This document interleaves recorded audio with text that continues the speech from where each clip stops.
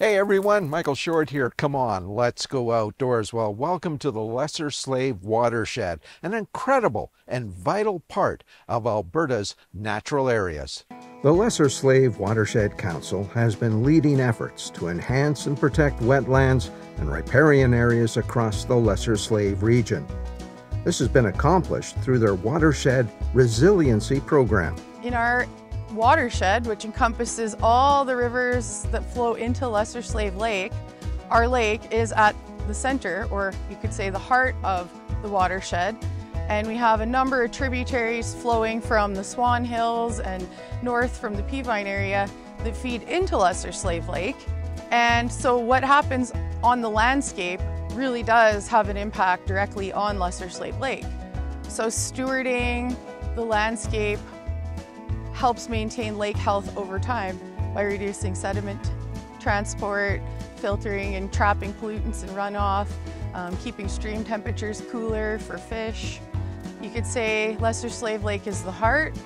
The tributaries and streams that feed into it are the veins and arteries, and the wetlands and riparian areas function as the kidneys that filter the water prior to it entering these streams and eventually the lake.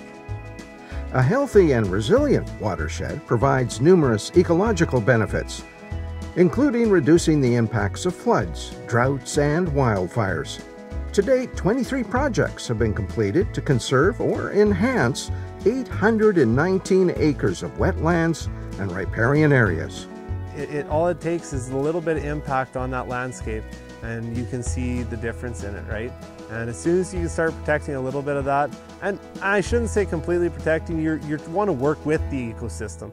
And we're not trying to say that we can't ever go near the waterways ever again. We have to be realistic with it, right? That's not the idea for this. We want to work with the ecosystem, not against it, right? The Lesser Slave Watershed Council collaborates with landowners, providing access to grants and additional support for environmental planning. Definitely, overall, that's their main objective, obviously. But on my level, it's made a very big difference to our operation. We're more productive, and we've solved issues that we didn't have the resources to solve on our own. Money being one of them, but definitely knowing who to talk to and what questions to ask as well. Like, we're not experts in that. Yeah, so in our watershed, there's a lot of crown land, which is managed by the province, and then we have a lot of agricultural producers. And per person, I'd say our egg producers own and manage large parcels of land. So it's in their interest to maintain and manage their farms in a manner that's gonna, carry on farm legacy. You need to keep healthy ecosystems, healthy pastures, so that your land is productive and can support your operation. And our agricultural producers are very keen to take on projects that benefit them and also the environment. Big Lakes County is responsible for ensuring compliance with agricultural guidelines and acknowledges the benefits of collaborating with the Watershed Council to assist agricultural producers. And that's been one of the lovely parts, is we can go on now and say, hey, we recognize maybe you have some issues with your pasture, and I can tell that based on the kind of weed presence you have, but hey, let's talk about some opportunities with federal, provincial grant funding right now. And oh, that's going to need an environmental farm plan. Well, you should go chat with Megan, because she can help you with those resources.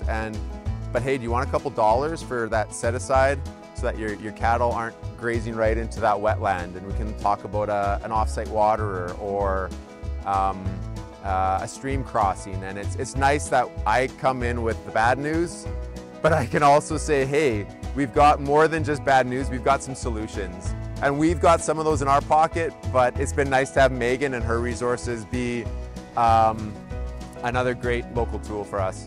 So far, over $700,000 has been invested with ranchers who have implemented innovative methods to protect wetlands and riparian areas.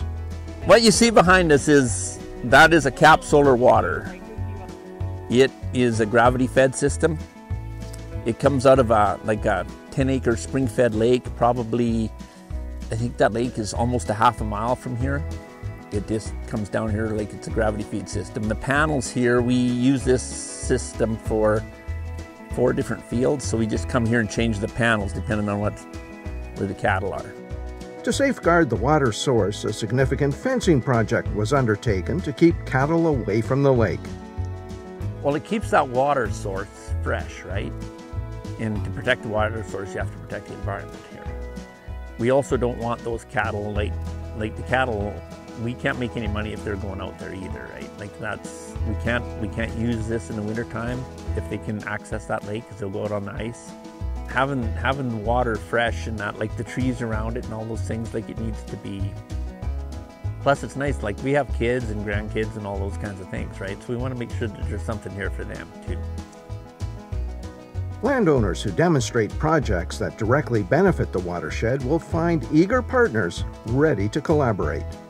Organizations like us can support producers in talking about their idea, like what are the management challenges you're seeing? Like if your water quality is declining over time and you think it's due to unrestricted livestock access, well, we could talk about where's the best place to put your riparian fence, how should we revegetate this, what type of watering system would be a good solution here, if there's power or not, if we need a well.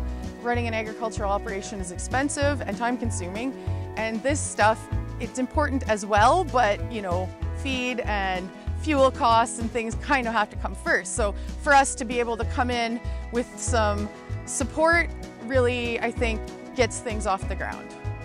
Very happy. They're easy to talk to. They are quick to understand the issues and help us deal with them. It couldn't be a better relationship, I don't feel. They're very, very effective at what they do.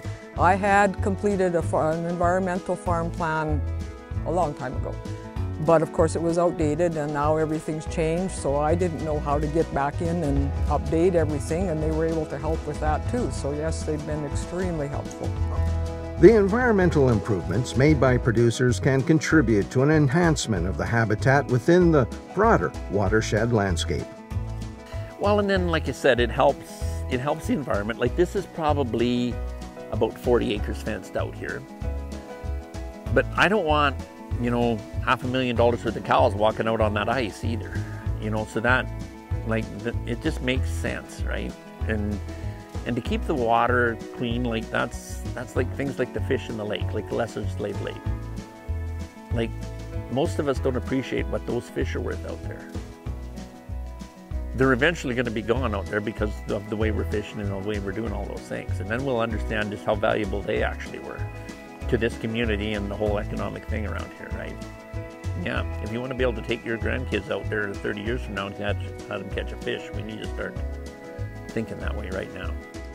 From its modest beginnings in 2015 with this program, the Lesser Slave Watershed Council has collaborated with numerous agricultural producers county-wide, instilling optimism for the improvement of the watershed's health. You start to see a lot of the benefit of wetland restoration and riparian areas. When you take a year like last year, we had one of the hottest springs that we've had in, well, I think recorded history, and we had one of the worst wildfire seasons in Alberta in recorded history. Right behind me, not a mile, is where that fire came to. A lot of people realize how precious that water is and how can we protect that, work with it. We're not saying we can't just walk away and say we're not going to do anything anywhere near it. Let's work with it. Let's try to find ways, and that's optimistic. So yeah, the future looks good.